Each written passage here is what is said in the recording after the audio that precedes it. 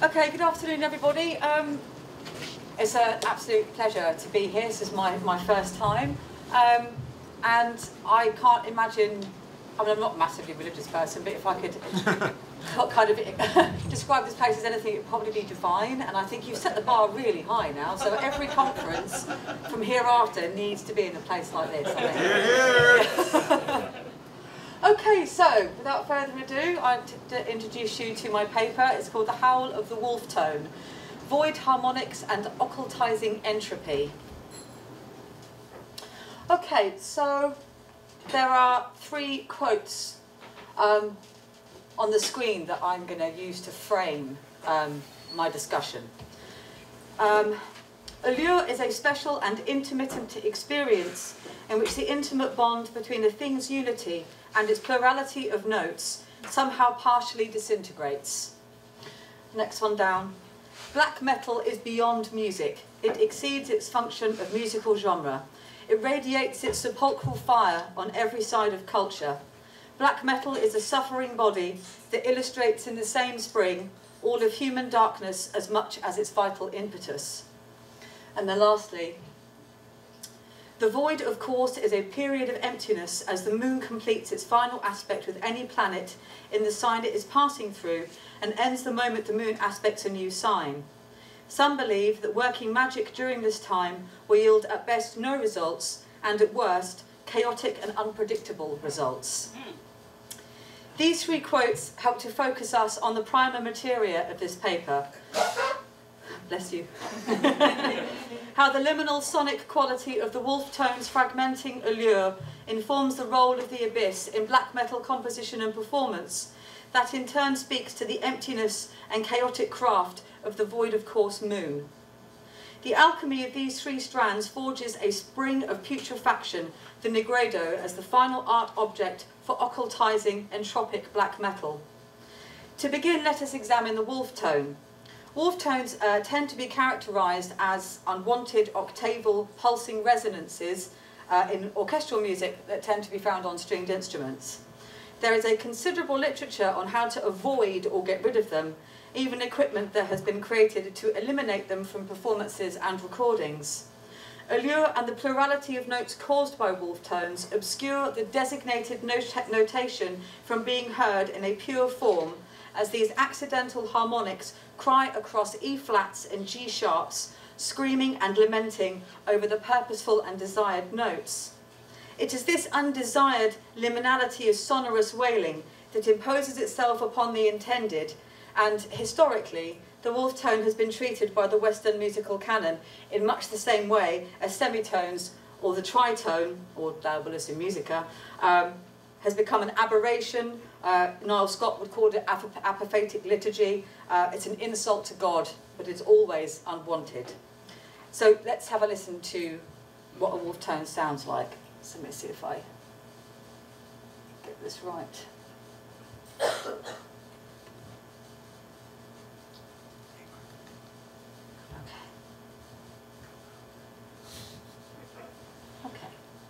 See, as you can see here, it's finding and fixing the wolf tone. It's never just, what is a wolf tone? Let's enjoy the wolf tone. It's like, get rid of it. I hear it. Okay. Okay. Many cellos have something that's called a wolf tone. Some violins have it as well.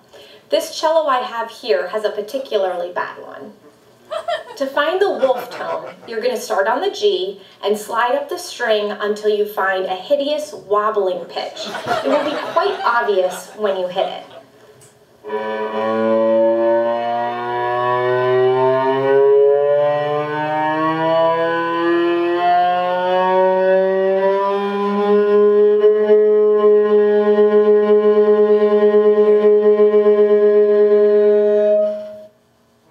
I think that's amazing. Yes. Why would you want to get rid of something that just sounds so otherworldly? It's extraordinary. For the wolf tone. Yeah. Okay, let's just bear with me. Let me just go back. Okay. Now. Okay. So it's an unwanted harmonic wobble, an unnecessary vibrato, an irritating tremolo that shouldn't be there, A cursory search on YouTube shows mostly videos about identifying the wolf tones and their elimination.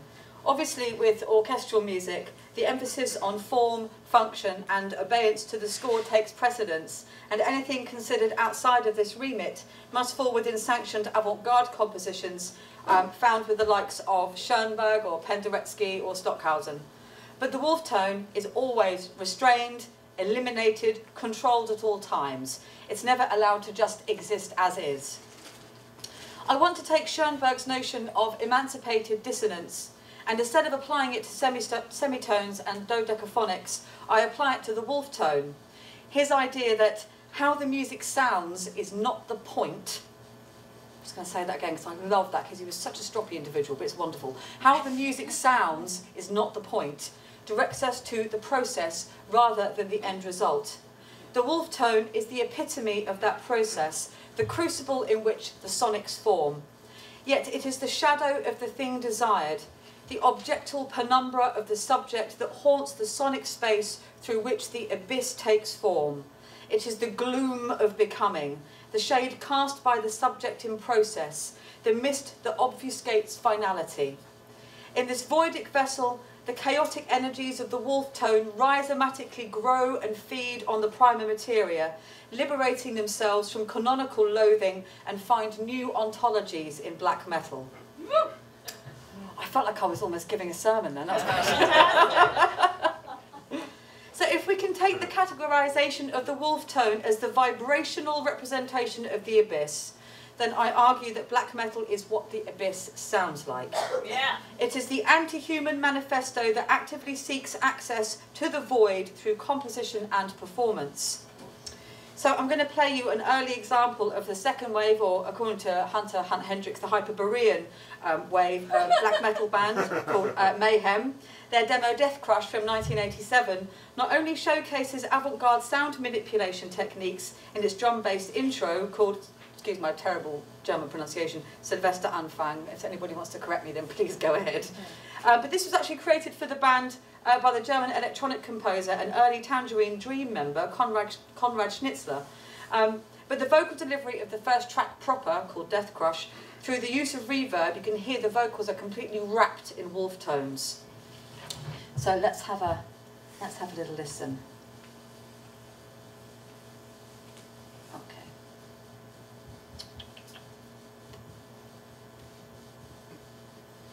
Say goodbye to the grumpy lady. Here we go.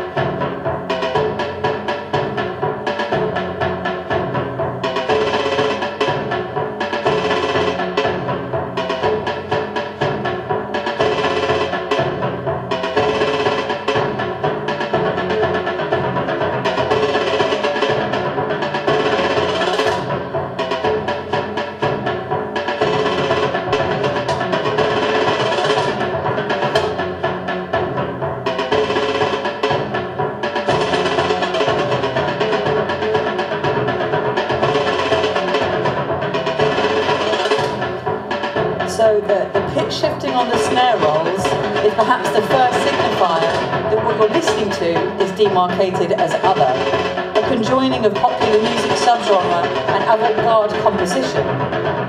It may personally be the only time that Mayhem entertained the use of a major second interval, tonic to supertonic, in any of their music, because it's far too tonally pleasant.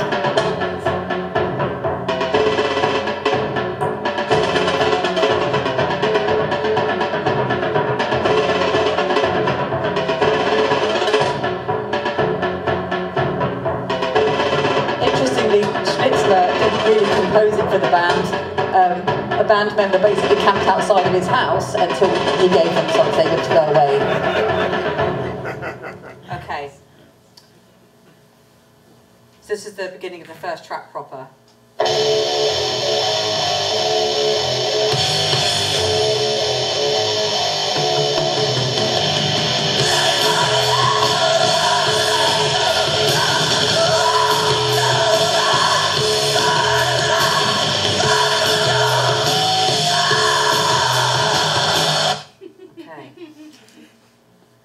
So the reverb actually foregrounds the vocal harmonic wolf tones exponentially, adding an otherworldly, occultizing rendering that connects not only with the otherness of black metal, but also that of the avant-garde and the wolf tone. So let me just go back.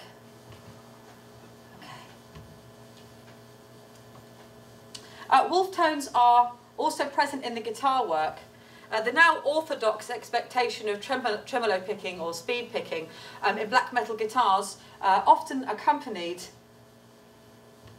by blast beats on the drums about 300 to 400 BPM and above, gives the impression of sonics in perpetuity. No articulated figures, no beginnings, no pauses, no dynamic range.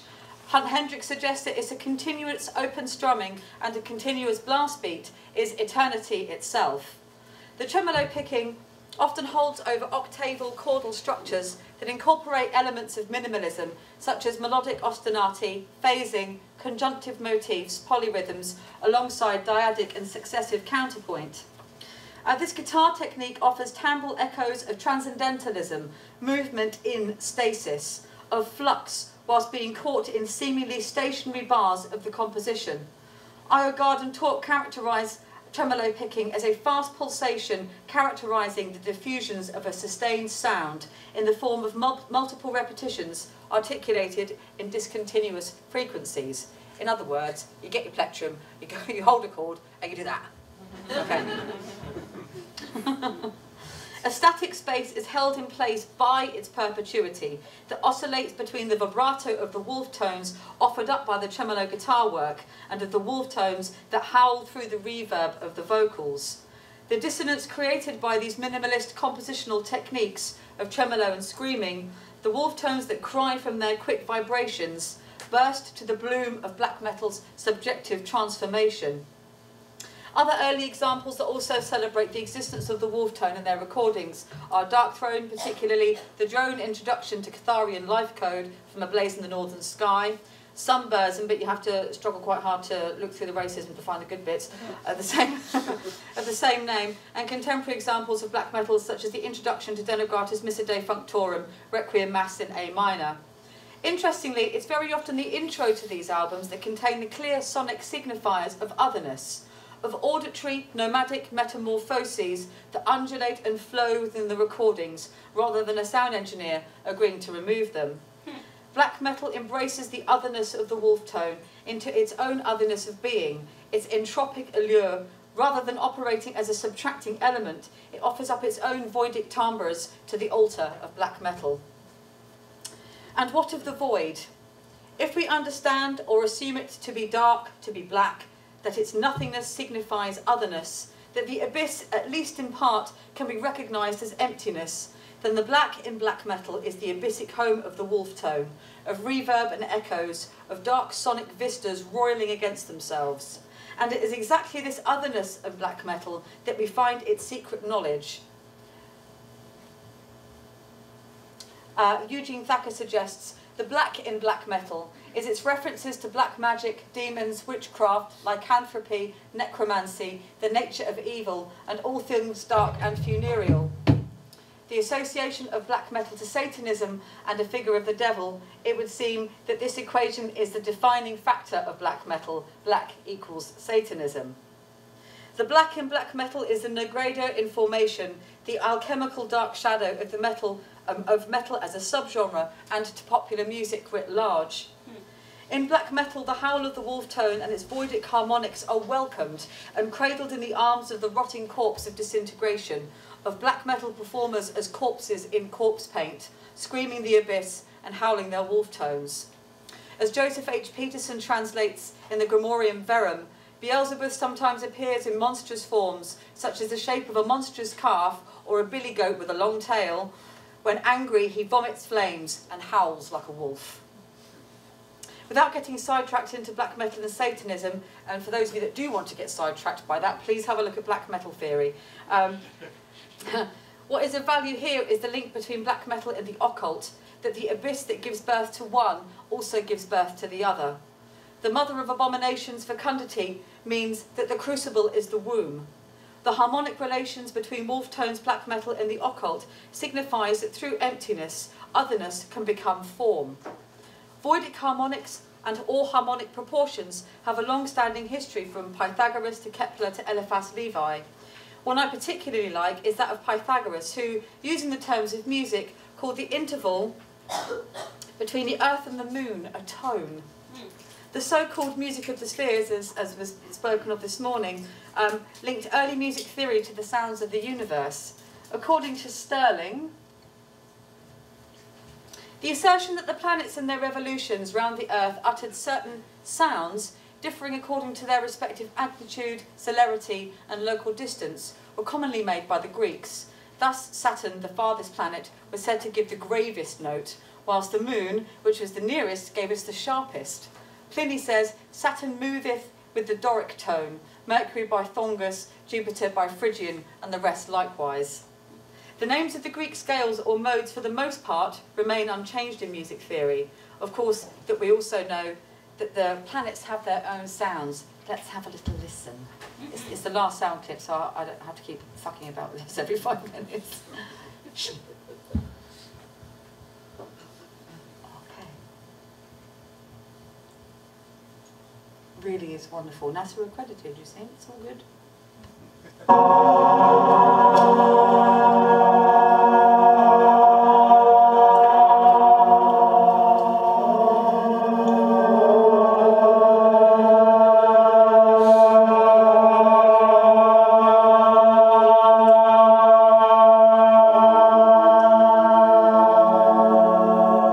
That's a particularly angelic one. I found some much more horrid grinding ones earlier, but okay. So, you know, we know that the universe actually does, that they were right, it does have its own sound. And Thacker explores this in his essay called Sounds of the Abyss. And he states, whilst NASA reports make no occult claims, shame really, it remains interesting because it hints at a theme that is, I think, at the centre of extreme music genres today, and that is the relationship between sound and negation. We commonly think of the relation between sound and negation as the negation of sound. And this in turn relies on the well-worn dichotomy of sound and silence. We can take a different approach and ask, can music or sound itself be a negation? In a way, this is what black metal genres do, presenting us with forms of negation that are coextensive with music and sound. The idea of music, sound, silence and negation are ideas that ring out in parallel with the history of avant-garde composition, from Pierre Schaeffer's Musik concrète to Stockhausen's Contacte. Maybe Mayhem asked Schnitzler to compose for them is wonderfully fitting. Scott Wilson's notion of black metal as the buzzing of life without being, accurately quoting the magazine Terrorizer, stating, true Cavoltists like their black metal to sound like bees in a tin. That is actually true. That is accurate. All attempt to illustrate the sonic and philosophical nexus and relationship between these ideas. The occultizing entropic harmonies of the wolf tones and black metal, the universe crafting, as Graham Harman states, it's black noise, it's bees in a tin, it's unsound, show us that its negation is its subject in process. And it is definitely not the ambience of composers such as Brian Eno. It is not audio wallpaper or music for airports. It is too auditorily grinding for that.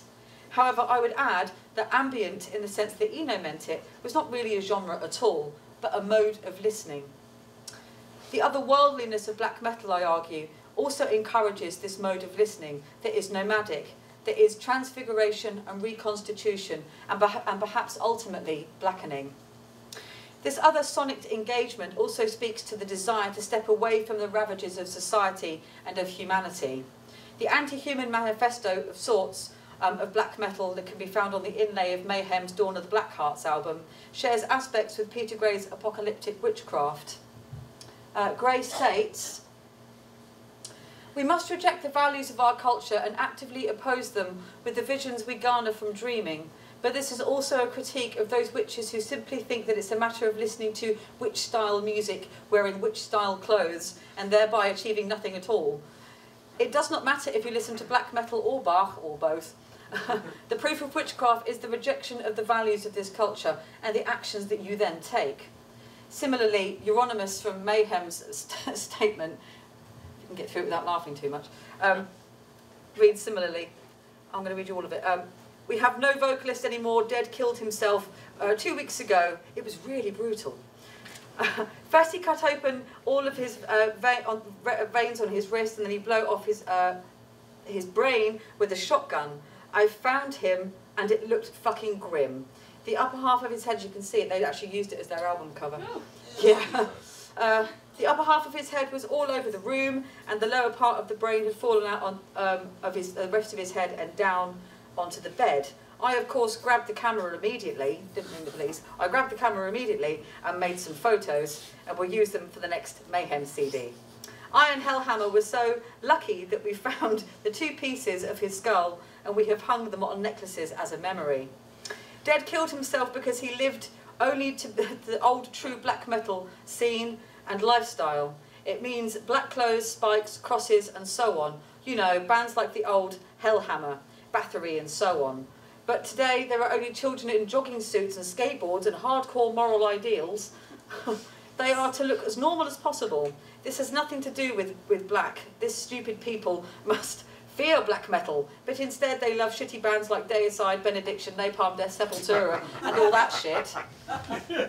We must, I thought they were quite good. We must take this scene for what it was in the past. Dead died for this cause, and now I have declared war. I'm angry, but at the same time I have to admit that it was interesting to be able to examine a human brain in rigor mortis. Death to false black metal and death metal, also to trendier hardcore people, arg. Okay, so I was literally reading, that's why I had to read it very slowly. Okay, so the second and third paragraphs are of particular interest in their correlation to Gray's statement. Of course, this information is also subject to Euronymous' historical revisionism, but the general anti-human or certainly anti-culture ethos is clear. Others, such as Wolves in the Throne Room, have also stated similar sentiments. In Timothy Morton's essay, At the Edge of the Smoking Pool of Death, he quotes the band as saying, "One of the many contradictions of black metal is that it is a music that decries civilization, but relies on so many modern contrivances to exist. I don't think it is a natural sound at all. It is really a sound of paradox, ambiguity, confusion, being caught between 2 worlds that cannot be reconciled. I've had people throw this in my face before. How can you play music that is supposedly anti-civilization on electric guitars? Frankly, I find this line of reasoning boring and pointless. The negation of what is, through the sonic negation of black metal, is the paradox, the 2 worlds that are in antagonistic stasis, emptiness, the abyss, the final aspect. And it is this final aspect that brings my paper full circle to the void of course, the period of emptiness as the moon completes its final aspect with any planet in the sign it is passing through, and ends the moment the moon aspects the new sign. The liminal space of the nomadic transference, not in one sign nor another, a space of emptiness, of void. Donna Woodwell suggests, the void of course moon are marked on astrological calendars for a reason. If you have a magical bone in your body, you'll want to pay attention. Since the planet's light is what's gives divine oomphiness to creation, a void moon is akin to a celestial lacuna, a trough between the waves of the cosmic ocean. In a sense, void moons are like the moon's equivalent of a retrograde. Of course, the moons don't actually have that because it'd be a bad thing for Earthlings if they did. But it carries a similar tone, one of nature's built-in times for reflection and consideration. Void moons are not the time necessary to create potent magic because of this gap. However, it is the perfect time to do deep work instead, precisely because of this gap. Woodwell suggests, void moons are also amazing times to commune with the deep forces of the psyche. Energies turn inwards towards the movements of soul and spirit. We meditate, float, or just sleep and rejuvenate. This inward turning from our exteriorities to our interiorities is vital for black metal composition, because we must know ourselves and be brave enough to face it if we are to commune with black metal, either as a fan or as a performer. Composing or performing black metal during void moon facilitates the abyssic nature of the wolf tone, as its disintegrative properties fragment out into the void as the void of course moon, creating a deep reflective art form that is the closest thing that they can be to the sound of the abyss. I do this. I compose black metal during void moons, and wolf tones emanate from my guitars and my screams. I am a witch, and I am a witch crafting.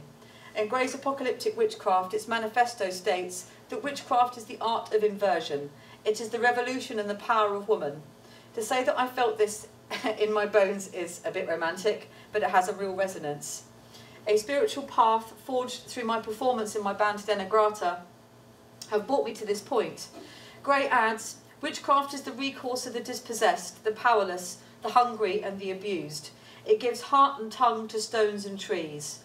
If we take the moon in her third house as goddess, then composing black metal during a void moon is not only the embodiment of the other, it is feminist work. It is a nomadic deterritorialising of hegemonic femininity, of black metal's masculine frame, and has found a home with the most patriarchally hated of folkloric female figures represented by and through Denigrata. In Denigrata's video for Kyrie Eleison, myself and Minea, the other woman in the band, both appear as glitches and clipped images as a visual representation of black noise, the camera only resting on us for a few seconds before cutting to a different shot. This adds to the transient nature of us as witches existing on the edge of the void. As Gray notes, thriving in this liminal, lunar, trackless realm, we emerge from the water at the end of the video, which could be said to represent the inverted baptismal embodiment, because not only the water represents a liminal moving body, but it is also us emerging from its waters, not us being immersed into it. Throughout all of Denigrata's perichoresis, Hunt Hendricks, we also are crossing the borders between noise and silence, fluidity and stasis, life and death. Interestingly, there is a polysemia to Denigrata herself as being perceived as a witch at all. Brenda Gardner-Walter, an academic who also writes for Dirge magazine, ran an article entitled Goring the Stag, the Satanic Antlered Priestess, in which she compared Denigrata herself's role and appearance with Kay Walsh, the protagonist from Hammer horror film The Witches. She writes, that in the scrotophilic musical subculture of satanic black metal, Denigrata herself claims female authority. Performing as an antlered priestess, she gives voice to the feminine abyss. She is not a plaything for male desire, not a groupie or a girlfriend.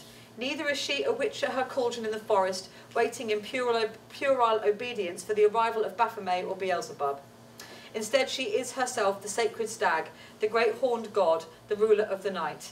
It is she who commands the ceremony and begins the dark dance. In any way that my black metal performance is decoded, my screams celebrate the void harmonics and otherness of the wolf tone. My guitar techniques facilitate the howling vibrato. These sonic negations belong in black metal and emanate from the abyss. To compose during a void moon elevates the deep work being done. The howl of the wolf tone as occultizing entropy in black metal is the feminist subject as abyss in process. Thank you very much. All right. Yes.